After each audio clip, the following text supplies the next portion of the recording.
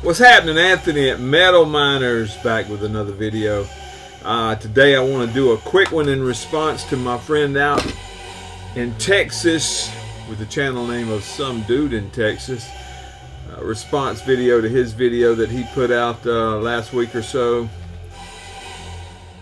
Which 5 death metal albums from your collection would you save if there was a zombie apocalypse? 5 death metal albums from your collection that you would save if we were overran by zombies. And I'm telling you, around here where I live, some days I think I've been overran by zombies, but I'm going to do a tape edition of that instead of mixed media. I picked out all tapes that I think that I would grab if I could just grab a few things as I was going out of the house that the zombies would probably be coming to get anyway. You know what I'm saying? So in the background we're going to listen to a tape as well. We're going to listen to Interment, however you want to say it. Swedish death metal. This was their 1991 demo. This is a 2024 reissue on Into It Records. Absolutely wonderful stuff in my humble opinion. I hope you will agree. So I'm going to show y'all a few cassettes out of my collection. I don't guess any of them are overly expensive. Probably some of them are kind of rare, but to me they're near and dear. The first one and the last one I actually got was this one here, Goatamentise, and this is demo 1996. Of course, if you're familiar with my channel, you're probably familiar with the Goatamentise channel, that Goat Metal show.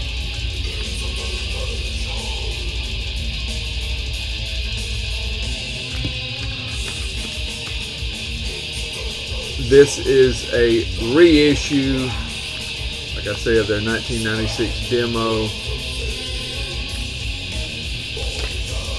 on Death Farm Records. I actually ordered this one from the label and was glad to get it, man.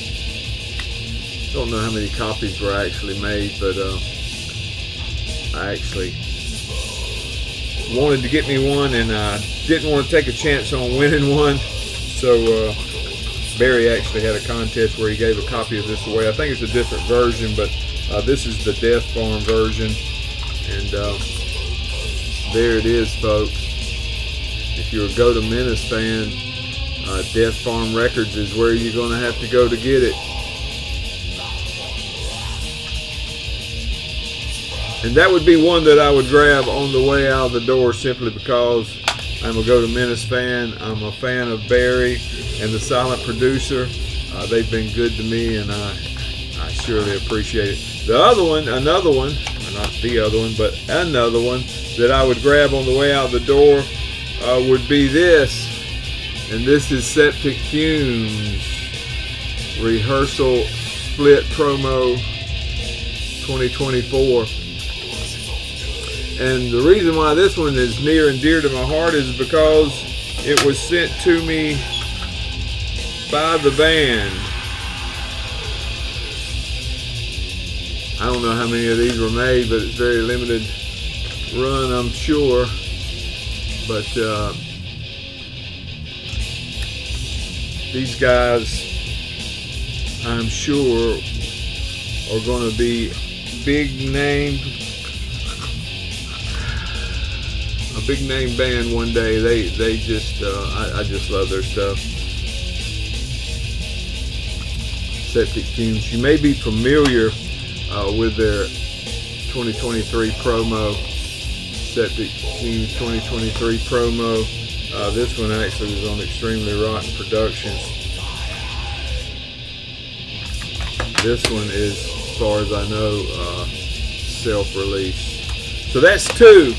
The third one, now this one is rare and limited. This one was only 10 copies were made, and it actually came with a ring. Here's my ring that it came with. I'll take it out of the bag and show it to you guys.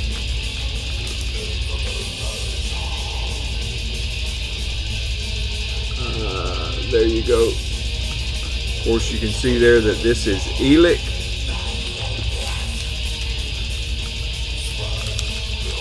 I never know if I'm saying that right, if it's Eallic or Eallic. But this is the Karen's West Bench demo. I don't know if you can see that. There you go. This one is limited to 10 copies, and like I say, it came with a ring, and it came with a few stickers,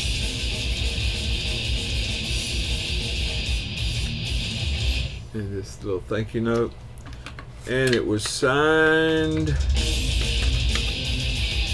and there I've got number 10 of 10. So in my opinion, this one's pretty rare, and guys from Salt Lake City have always been near and dear to me and the channel, so I was excited to be able to grab one of these. There you go.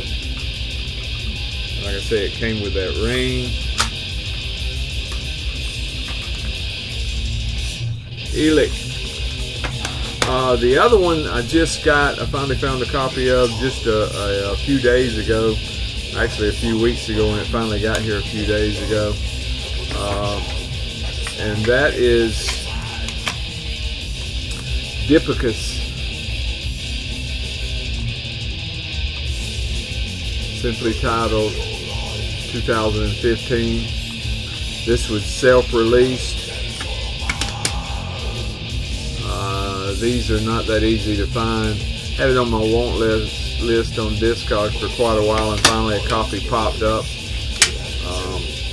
Came with this hand thing, is hand done here, you know, do it yourself deal. I'm a Dipygus fan.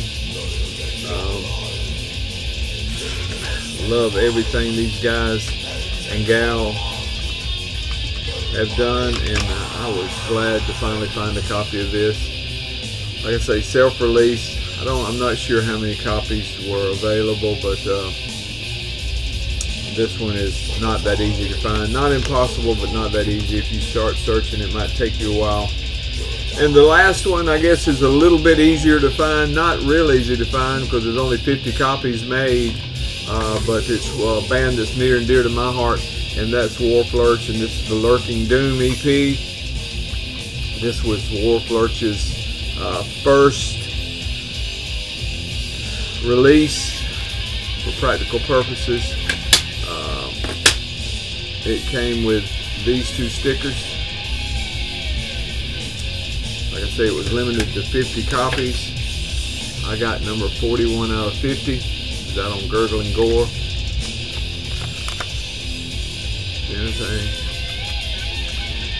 And what is so neat about this one, in my opinion, is if you'll look on the spine, it was Big Daddy Gore's first release, Gore #1, and it was a limited edition of 50 cassettes, and I got number 41 out of 50. Finally found this one on Discogs as well.